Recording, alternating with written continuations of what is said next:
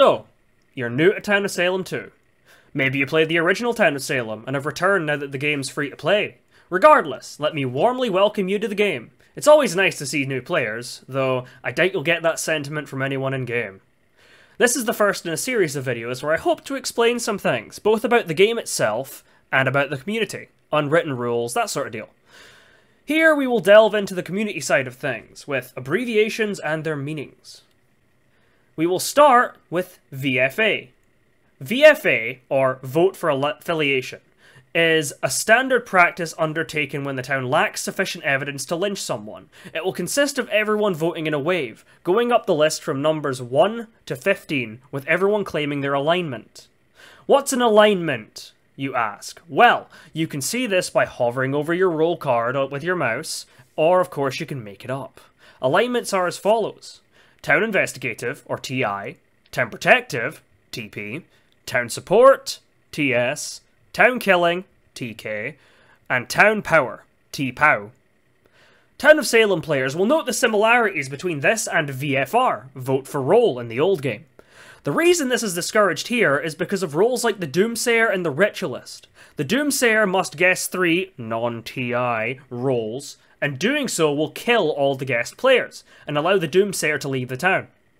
And the Ritualist can guess a single, non-TI, player's roll at night to deal them an unstoppable attack.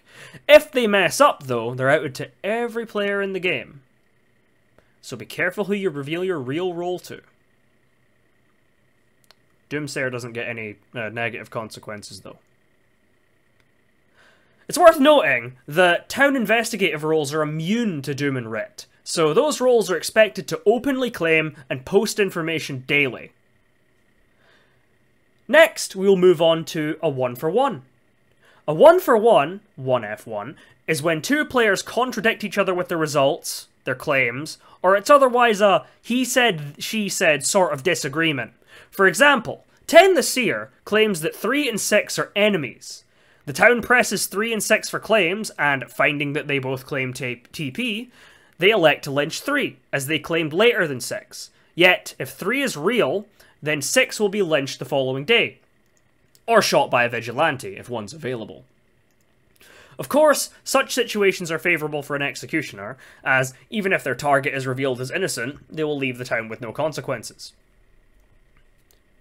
Next, we have reg hunting. Reg hunting is simpler to explain. Being reg hunted is being specifically targeted because people recognize you from a previous game, perhaps you killed them last game and they took issue, or maybe you have the same name as a popular YouTuber.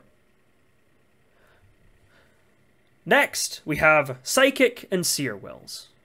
In Town of Salem 2, the Psychic and the Seer are some very prominent town investigative roles, able to direct the ebb and flow of entire games in some cases.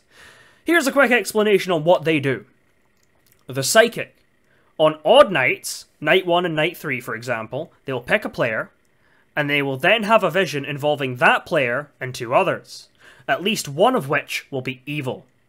On even nights, night 2 or night 4 for example, they will pick a player, and then they'll have a vision involving that player and 1 other, and at least one of them will be good. The Seer. The Seer selects 2 players each night, and they will be told if these players are friendly with each other or enemies with each other.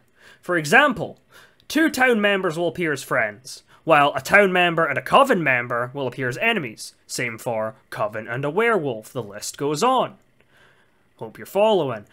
If you find yourself mentioned by one of these roles at the start of the day, claim your affiliation fast. I've seen many new players get caught out by this, get lynched, even as town, because this caught them off guard, or they said the wrong thing. So keep your eye on the chat. Why me? If someone's voted up and asks, why me, or any variation of that, you are obligated by law to guilty them immediately. I don't make the rules. But on a more serious note, that wraps up this video. I hope it helps out, as new players are great for a game and I sure hope you'll stick around. Of course there's a chance that I missed something, so if there's anything else you feel should be brought up here, by all means bring it up in the comments. I'll also be happy to answer any other questions, to the best of my knowledge. Well, of course, I've been playing for a while, there's still some stuff I need to learn. I hope to have more of these guides out soon, going over more game mechanics, specifics on roles, etc. But until then, I hope to see you all next time, goodbye, and good luck.